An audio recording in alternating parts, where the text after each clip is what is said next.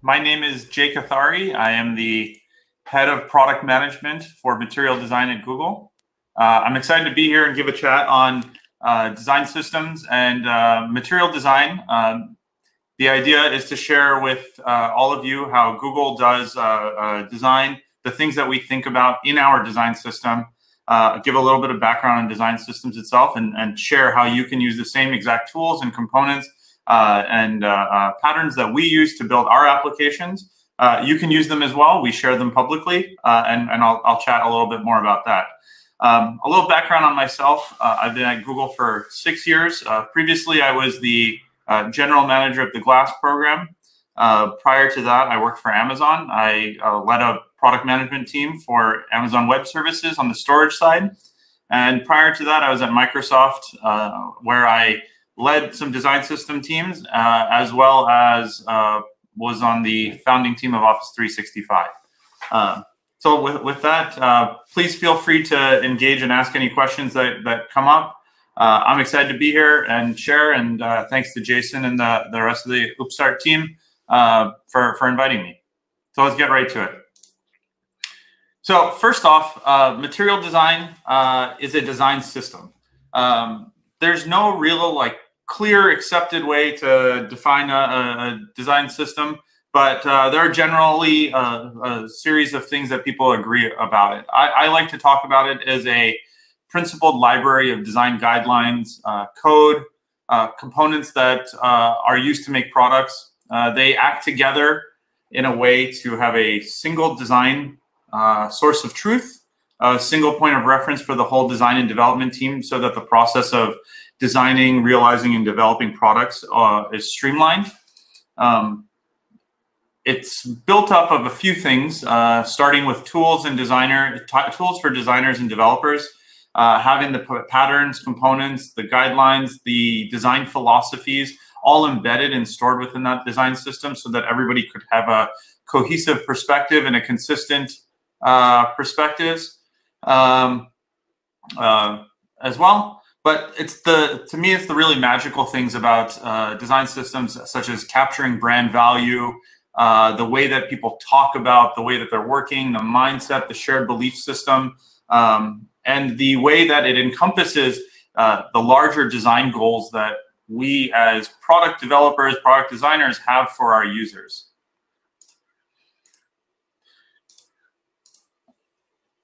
And one of the things that at Google, when we talk about designing at scale, we put a ton of effort into research. We research the things that we're researching and the ways that we're researching them. We go above and beyond to really understand the value of what we deliver. And on the design system front, we've done an incredible amount of research, and we continue to do research day in and day out to improve the way that we operate within the company and the way that we provide tools externally to help people.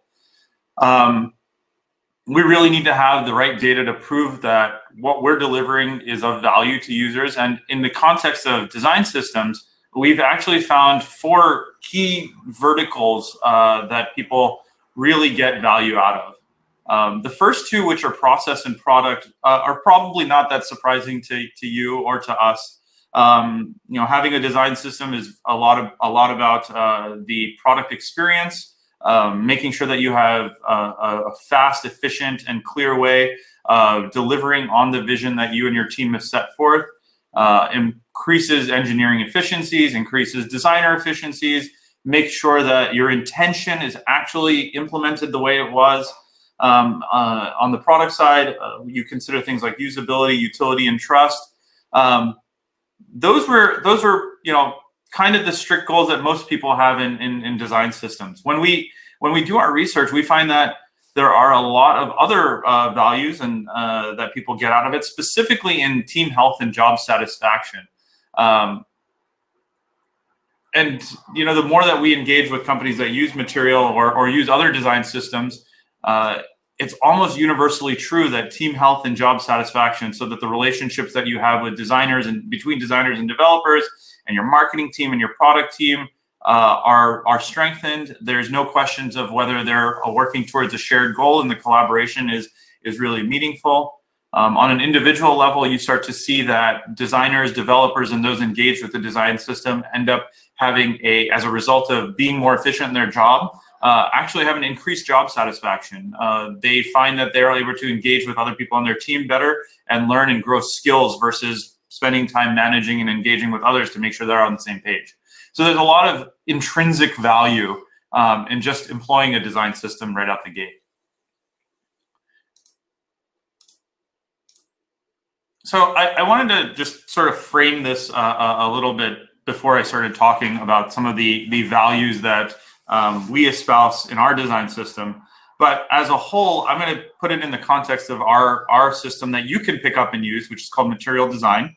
And we also use the same technology internally and have a design system that is representing our brand ethos as Google. And you can certainly customize it for your brand. So this is going to be in the talk in the lens of material design, but largely these are the kinds of things that apply to most design systems. But I'm going to call out the specific things that we do in order to satisfy our incredibly large user base.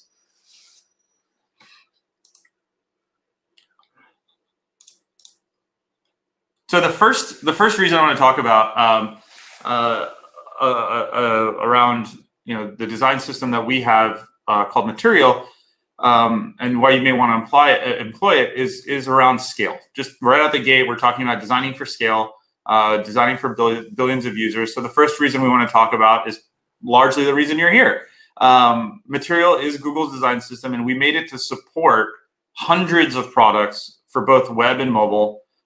We serve billions of users around the world. And how you can take advantage of that. So first, I want to just get out of the way that what does it mean to be designed for Google scale? To me personally, the largest value you get out of using a design system that's built for a user base that's as large as we are is that it's really well researched. On all aspects that matter that you may not have the ability to do on your own if you're a small company. So that starts with things like accessibility to visual design processes to assessing the usability. And now we're looking into all kinds of inclusive metrics. That's a really important thing for us to do. And we've been doing that for a while with our research teams. We have design ethicists who actually look and make sure that we are incorporating inclusive design, and we have practices throughout the company that actually help to do that. We invest in foundational research to ensure that we're delivering the best experience for everyone possible, so that we not only have beautiful design, but we achieve inclusion for about everyone and think more than aesthetics.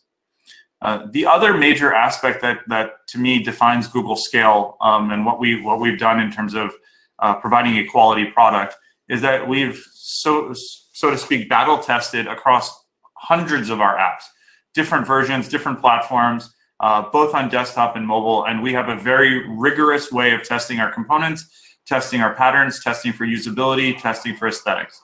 So we test at that scale in our actual products. We don't ship components that we aren't using ourselves in our search space, our geography tools, our end user apps, in Google Apps and Services.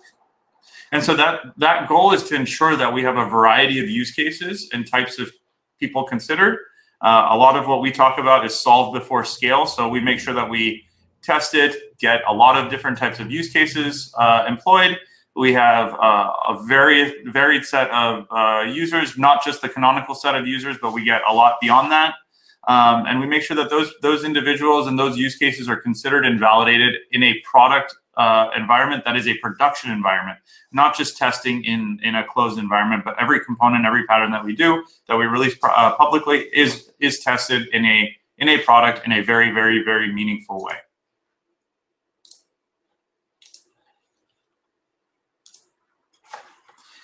The other aspect that I want to consider here that Google design, and I touched on it in the previous slide, that material design at Google scale takes advantage of for you is we are designed specifically to consider things like accessibility and measuring it against WCAG standards very, very, very aggressively. It considers things like internationalization as a core tenet. Again, like to satisfy Google's mission of making the world's information universally available, we have to invest in deep foundational research to ensure that we're meeting the needs of all of our users everywhere in the world, and we need to make sure that it's inclusive for all. The other aspect here to consider is that the branding backbone that keeps our products looking and feeling related. So if you pick up the Google search app and you pick up the Gmail app, you know it came from the same place. There is a cohesion that happens between these products, particularly in the usability, the experiences, and the branding. But not only do we consider those aspects of branding, but we also consider the destination of the products you're going to build. They're going to fit into that ecosystem. So if you pick up material bits for Android and you start building against those are going to feel like they're Android apps. They're going to have that Android design aesthetic and the commonality of components with competitive products, with other products in the ecosystem, with our products. It's going to feel like it fits. And at the same time, it's going to allow you to have a expressive brand ethos within your solution. The other aspect of this is that we take Google's latest and greatest technologies and the new types of experiences, and we scale along with them. As an example of that, this is our work with MLKit that you're seeing on the slide, which brings the capabilities of machine learning. You can plug them directly into your app, and there's appropriate guidance on how to do that, how to do it well, to make sure that users can understand how to use it. It fits in with the rest of the ecosystem ethos of how to use it. And as Google innovates with things like ML, we embed those learnings into our design philosophies and then in turn into our design system.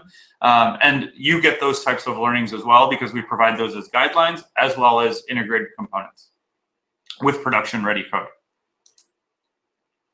And then another example, to just make sure that we have full coverage here, another example of scaling with Google was the introduction of our dark theme.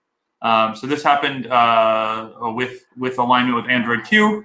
It was one of the top requested both within the company and externally within the Google developer community. And so as we built it for ourselves, we also worked closely with the Android team to make sure that the recommendations that we had about employing a dark theme were embedded directly into Android itself. So when you use material design, you're using a design system that's not going to go stale. It's constantly being evolved, both from the design aesthetics as well as technology and functionality and foundational capabilities that you'll want in your applications. So you'll effectively get all the benefits of us improving the design system without any additional investment that you need to make. It just naturally moves forward. The next major area why you want to use a design system is the idea that you can have a singular system for both design and development, and that enables designers and developers to work together more collaboratively and more efficiently. That is a big part of what makes a design system valuable, is that it allows designers and developers to speak the same language using the same components. It makes their collaboration smoother and makes their collaboration shorter and more efficient. So if you have a team of separate designers and developers, that is really, really fantastic.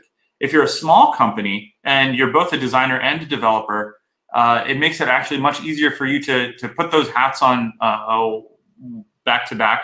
You can move between those design and development worlds more easily, which saves you time and helps you focus on making your app experience clear, making it special, making it useful for your users, not spending the time in the details that are hard to translate between the developer mode and the designer mode. So we've simplified a lot of that effort.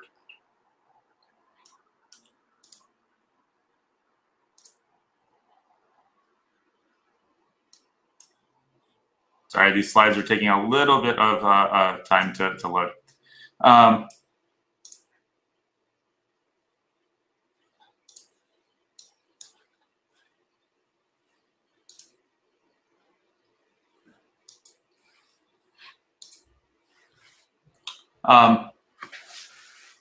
As an example here to take it further, when you use material, you can know that, for instance, the simple floating action button component as a designer uses in the design tool corresponds with the exact floating button component an engineer will use while building the app. So you can see here very clearly that the code and the design are one-to-one, so that there needs to be minimal translation from a developer taking a designer's output of a design intent and putting it together. So you get that clarity that as a designer, when you have an intention, that intention corresponds to the same set of components that you are designing around that the developer will build for.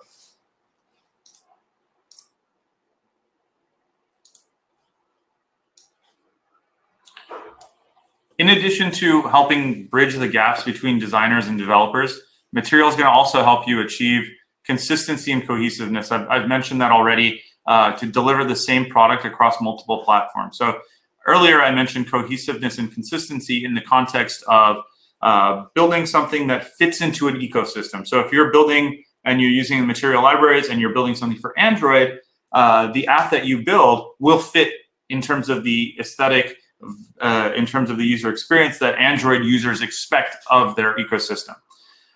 Here, what we talk about is if you are building, you're likely building for more than one platform, whether it be the web or the mobile or Android or iOS. Our ability to have cross-platform support ensures that you can not only meet that cohesiveness that you want in the ecosystem which you're targeting, but it also ensures that the app ecosystem that you make for yourself, whether you're using it on a phone or you're using it on a desktop or a browser, that experience that your user gets in your app is also consistent. So here's an example. I'll go through a couple examples of companies and products that have put things together that make use of this cross-platform behavior. So in this example, you see Basil, which is a recipe app that comes across phone, tablets, desktop in both landscape and portrait mode. So here you can see how material components are designed to work across a range of sizes of screen, from small phones to tablets to desktops. On the next slide, we have another example.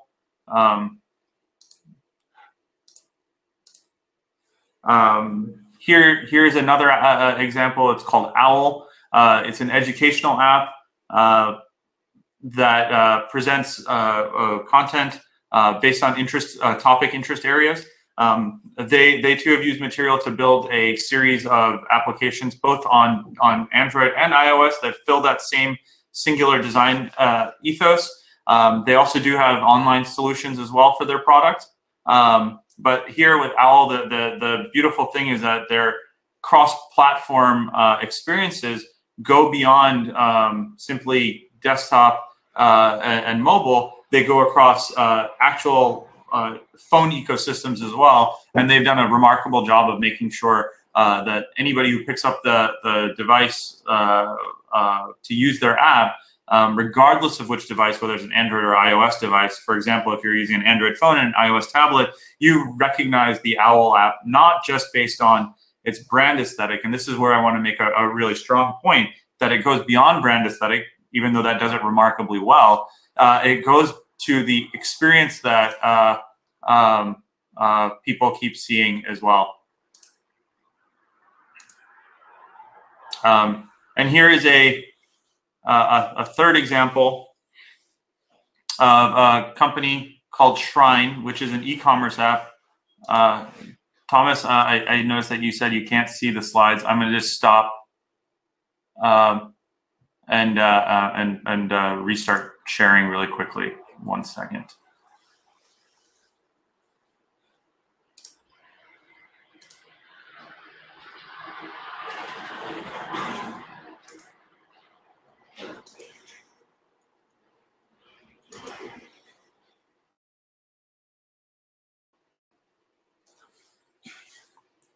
All right, back.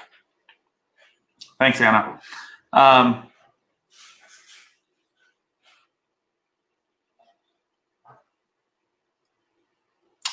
I'll get to that at the end. I'll share a little bit more there. So here's an example of an e-commerce clothing and accessories site called Shrine. We present all of these and several others on our Material.io website, so you can see several of them. But the idea is that these case studies were designed by our team to demonstrate the versatility of the system across different applications, different use cases, different platforms, and you can see each one is really well adapted to different modes of interaction and screen sizes. In addition to these case studies for how you might apply those patterns across different platforms, we actually provide the physical components, the production-ready code for web, Android, iOS, and Flutter to help you achieve these sorts of designs in your project. And Karen, to your point, to your question, these are the kinds of libraries. So like Flutter, for example, has a lot of great cross-platform support. You can find all of these components on GitHub. They're open source and available for everybody to use. We're also integrated into package managers on each platform that you would consider. So, for example, NPM on the web, Maven on Android, CocoaPods on iOS. So you can find these components where you would generally work as a designer or developer. You can also use the tools that you use today, whether it be Sketch or Figma, to do your work and then translate over. And Android Studio obviously has as well to make this process a little bit more smooth for you. So we've talked a lot about brand aesthetic. So I'm going to just I left this a little bit to the end to talk about it because that is a initially design systems when they evolved, a large part of it was to make sure that we enabled people to really keep their brand aesthetic alive, right? It started with two things: brand aesthetic and maintaining cohesiveness of experience. And as we've evolved, design systems have evolved. But one of the foundational tenets of having a design system is being able to express your brand ethos. And so one of the things that we've done with Material is use the same mechanisms that we do to express our brand. We allow you to do that as well in our open platform. And so this works in two ways. One, you can express your iconography, typography, colors, etc. And you can actually change your experience to say that I have unique technologies and unique experiences that I want to style and theme to fit Material, but I want to make the experiences different. So you can do all kinds of customization that way. But here we're going to talk predominantly about the strict brand experience aspects of this. So last year, we launched a major update to Material that made it really, really easy to add custom colors, shapes, typography, and it goes beyond the standards of simple color and font and iconography. You now actually get to change physical shapes and patterns of the way things move on the screen, and the motion can be manipulated, shapes can be manipulated, so you get far more control of your brand aesthetic here. And you can find new ways to introduce your brand aesthetic. We also offer a bunch of customizations for moving away from using just the Material design palette. So we offer a palette that is a default palette, but the customizations let you move away from that to generating your own palettes that satisfy your brand, and learning on that generated palette to make creating any themes that you may want, whether they be, as an example, creating the dark theme that you may want. It makes it a lot easier. If you want to create other types of themes for other purposes, it makes it a lot easier to do that as well.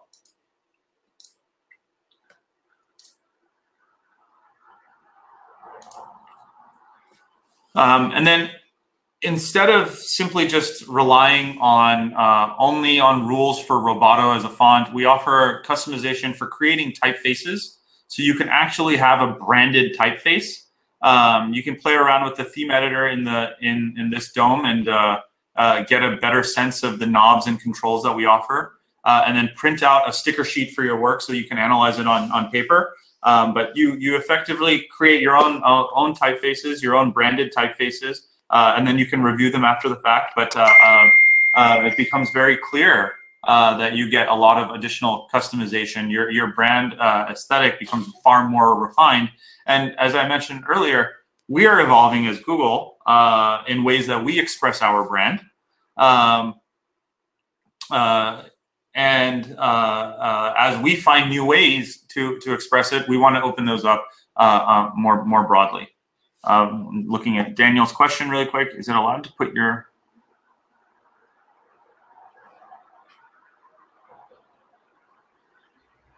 Daniel, yes, certainly. So Daniel's question is taking their UI abstraction layer on top of a material design framework and using material as sort of a mechanism to skin or options to customize, and skin was in quotes, to make that feel of material. Certainly you can do that. Actually, there's I'll digress from this a little bit, but part of material is providing guidelines. And there are many people who use material for its guidelines strictly. And so, Daniel, the easiest, I shouldn't say the easiest, the most basic and simple way you could achieve this is to take our guidelines and implement abstraction here that represents something that is baked into our guidelines and actually do that. You can also use components and frameworks that we provide and leverage it and sell it within your product. Absolutely. So the last area, and I've alluded to this already, lastly, number 5 is that material design, it scales with you, whether you're a small company or a large company. And I'll give a few examples here. Here's an app called Simple Habit Meditation. It's a small business that runs out of San Francisco. It's their goal to empower humans to lead less stressful lives, achieve more, live better, the kinds of philosophies you want in healthy, mindful thinking and the meditation and stress-related apps that you would find. They actually, every year we have what we call the Material Design Award. And in 2018, they won the Material Design Award for being able to use multiple elements of our design guidance. And they did that really, really well. So they've used our guidance for onboarding experience to craft introductions to their app, and then use different cards and navigation mechanisms to support their internal navigations and their user experience and their content. And then they went to most recently, they've continued to evolve as we've evolved and released things around motion design. So they've leveraged motion design and motion interactions to take advantage of that. And you know, the beauty of what Simple Habit did was that they evolved this. This wasn't, oh, materials here, let me pick it up and let me implement everything or nothing. They started with little bits here and there, and then they grew over time. So they started with a few elements, they added multiple elements, they took advantage of different aspects of our design guidance, and then they added motion and interaction design patterns that were really, really meaningful for articulating the kinds of behaviors that they wanted their users to. Another example is Lyft. So a lot of you probably use Lyft and its competitive products. But when Lyft recently revamped its site, they spent a lot of time rethinking about the fundamental aspects of their back end. But they also adapted material components in a really impressive and unexpected set of ways.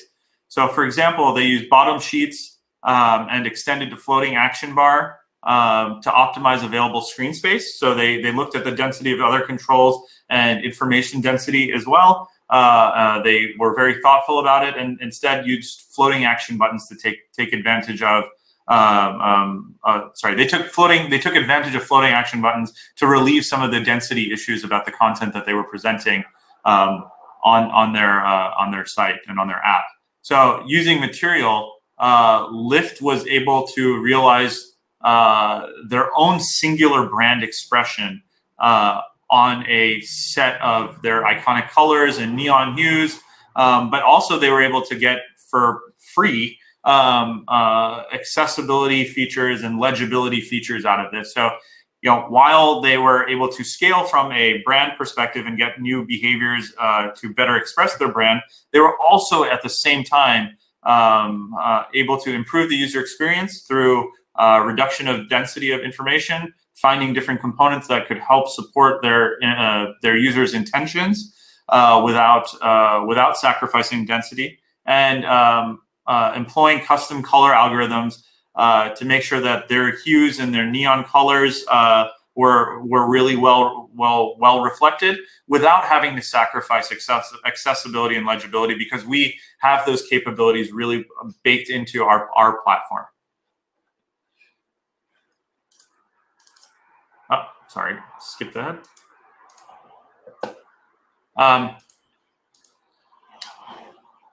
So those were a small company, a medium-sized company, and then a large company.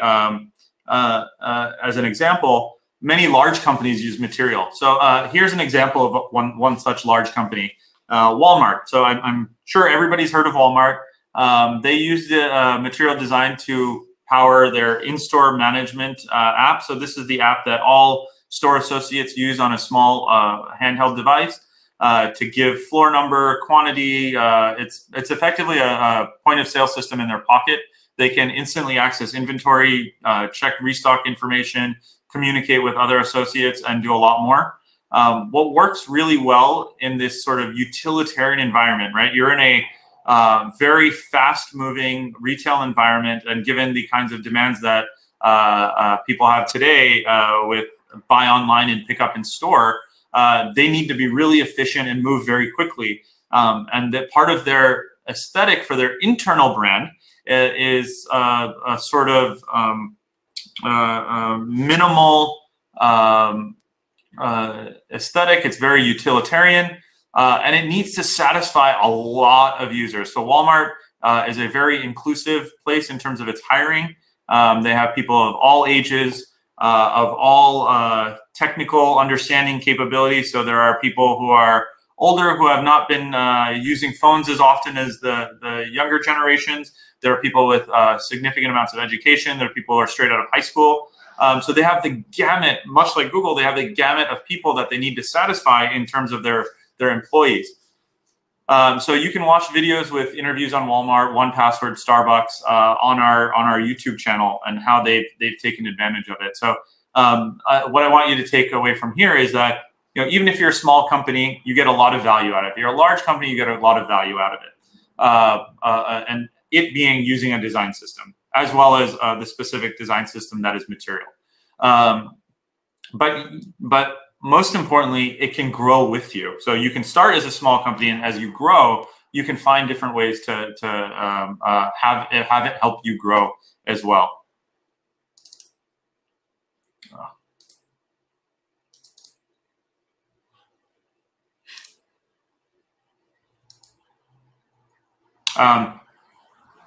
So hopefully all of this is getting you a little bit inspired to get started with material. All of our design guidance, all of our guidelines are actually presented on the Material.io website. We talk about design there. We talk about the design guidelines. We talk about how you use iconography. There are several case studies on both at a app level and a company level. And on the app level, it's further broken down on how to use specific patterns. If you're trying to accomplish something, there's a lot of guidance on pattern utilization. There's also, for my developer friends out there, there are,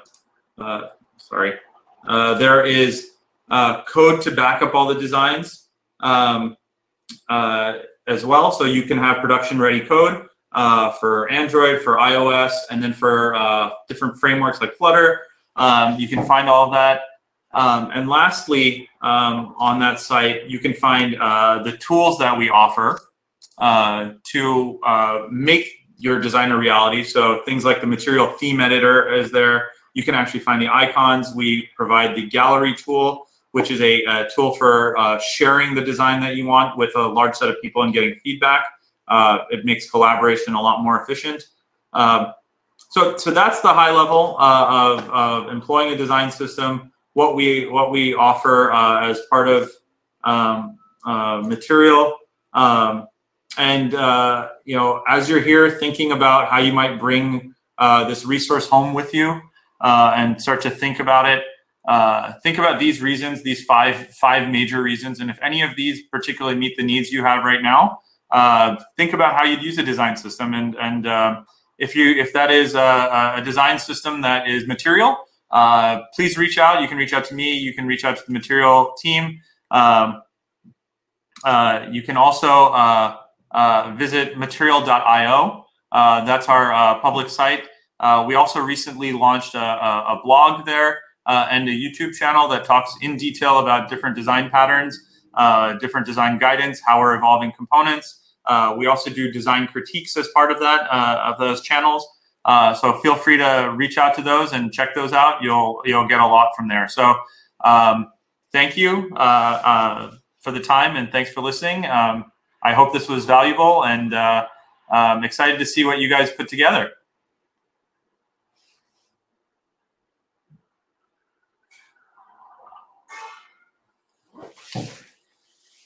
Thanks, everyone.